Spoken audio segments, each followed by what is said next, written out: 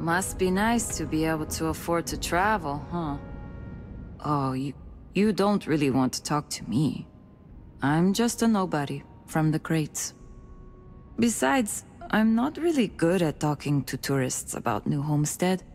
If you're really interested in our history, talk to Maurice. He's a lot better at that than I am.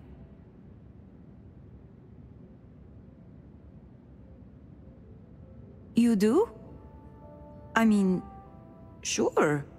I don't know what I can tell you, but if you want to talk, I don't have anything else I need to do right now. It's not as bad as you'd think. I like talking to off-worlders, especially people my age. It gives me ideas for what I want to do when I'm done with school. Because, honestly, I'm not sure I want to stay here. It'll always be my home, but as soon as I can afford to, I'd love to explore my options.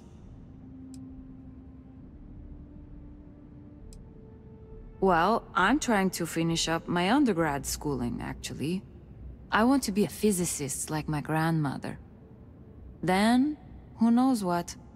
But I also do some odd jobs here or there for money. Sometimes I help Jay out at his shop, and he gives me stuff in return. Sometimes I help Anya clean up at the Brown Horse when she's short-staffed.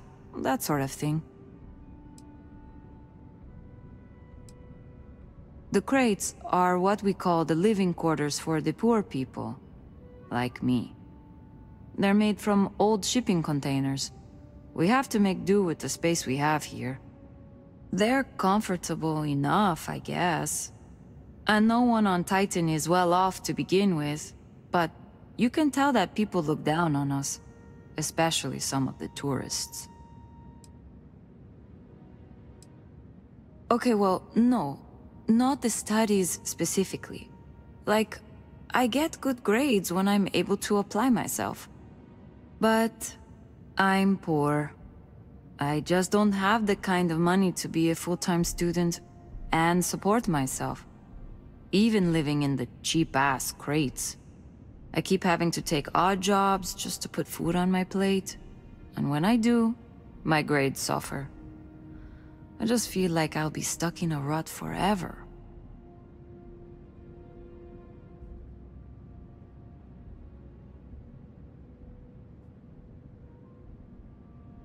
What?